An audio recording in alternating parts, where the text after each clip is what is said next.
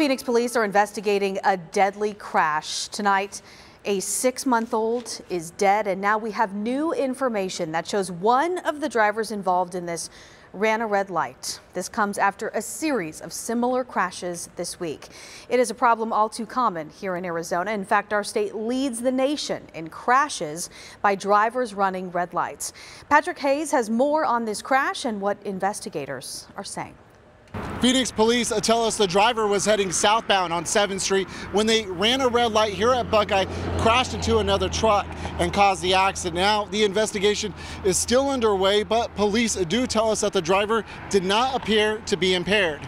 The Phoenix Police Department says a Ford pickup truck ran a red light and hit a GMC truck. Several people in the GMC truck were injured, including 2 children, a 3-year-old and a 6-month-old. The 6-month-old, Ivory Gerald, did not survive. And a truck driver had pulled up around and honked its horn and noticed that there was a baby laying on the floor, maybe 6 months old at most. The driver of the Ford remained on the scene while the driver of the GMC truck and 2 adult passengers were taken to a nearby hospital with life-threatening injuries. A witness says she stopped to give the baby first aid. And she was breathing slightly, but breathing. So me and another person picked her up off the ground and moved her over to the side of the road, and then I put some gauze on her forehead after I moved out, and she stopped breathing in my arm, so I immediately had to start CPR. Just another disappointment that keeps happening. Barbara Hoffman lost her son to a red light runner in 2004. She wants to see stricter penalties for people who get caught running red lights, especially if they result in a serious injury or death.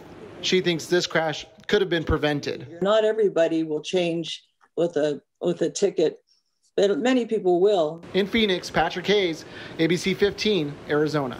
And there is another factor in this that we need to highlight. The child involved in this crash who passed away, we're told, was not in a car seat. The National Highway Traffic Safety Administration encouraging all parents to use them. Crashes are a leading cause of death among children, and car seats have been found to reduce the risk by 54%.